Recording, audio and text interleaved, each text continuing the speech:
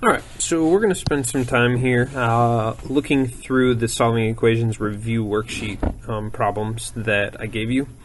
So I'm going to work through the process and just kind of show you step by step how to do these. So we need to start by getting these into one fraction, a single fraction. Since we have a common denominator already, we can just put it all over 3.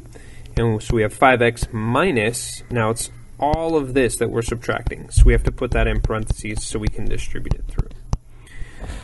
Okay, so now our next step is going to be to distribute that negative. Don't distribute the 5x, it has to be that negative. And so we can say 5x minus 3 minus a negative 4x becomes a positive, or adding 4x over 3 equals 8. So now what we need to do is get this into, we need to combine like terms. So we have this 5x and this positive 4x.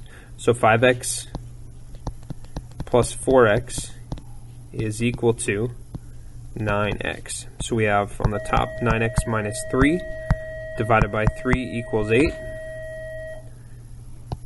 And then we can come, and now that we have the numerator simplified, to get rid of this, since we're dividing by 3, we have to multiply both sides by 3. And this just cancels that out. So we're left with 9x minus 3 equals 24.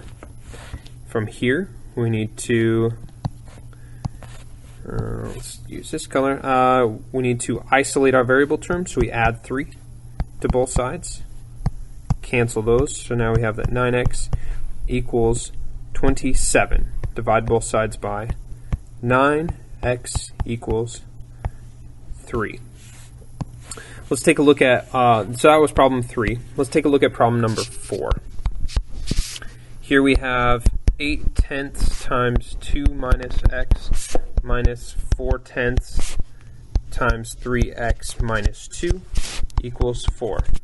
Okay, we don't have any fractions, so we don't have to worry about getting a common denominator or a single denominator or anything like that.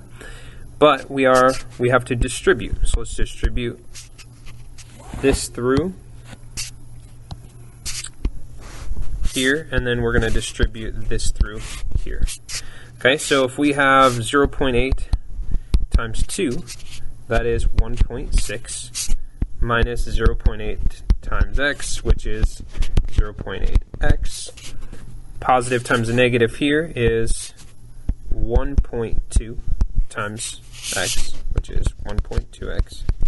And then a negative times a negative is a positive, and 0.4 times 2 is a positive 0.8.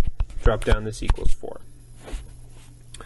Okay, so now what we need to do is find like terms. So we have this positive 1.6 and this positive 0.8, and then we have this minus 0.8x and this minus 1.2x. So if we take 1.6 and we add it to 0.8, we go 1.6 plus 0.8, we're going to get 2.4, and it's positive 2.4. If we take a negative 0.8 plus a negative 1.2, we're adding those together, and so you get 0, carry the 1, 1 plus 1 is 2.